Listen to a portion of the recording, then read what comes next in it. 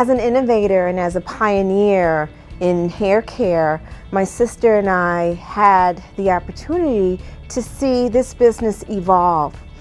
During a time when there were no Miss Jessies on the Target's shelves or Walmart shelves, it was Titi and I that took to our kitchen table and created concoctions that would really help women, primarily women, but now it's men and babies, care for their hair. You see, this customer was willing to spend a higher price tag to purchase the products that really mattered to her and that gave her the results.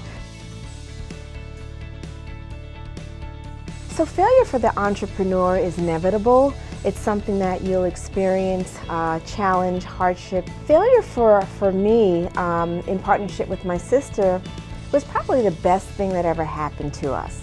Had we not experienced failure, we wouldn't have had to have thought outside the box to come up with a new solution to become the brand that we are today. Our business memoir is an important one because the book talks about how we built our business from scratch.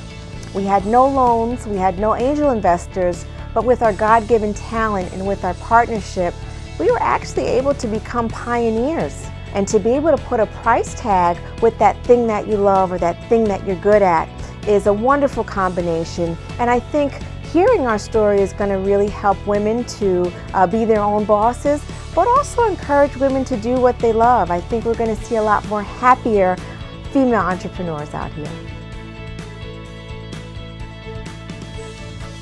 My family inspires me tremendously. I was fortunate enough to have a few family members that have played a key role in my development. My grandmother, Jessie was the first CEO that I'd ever seen. I had an opportunity to sit around her at her kitchen table and watch her delegate, but watch her create things from scratch. But I was able to get the tutelage that she offered me with love, with kindness, and with all of the best intentions. And I do believe with that partnership, I'm able to be a better woman in business.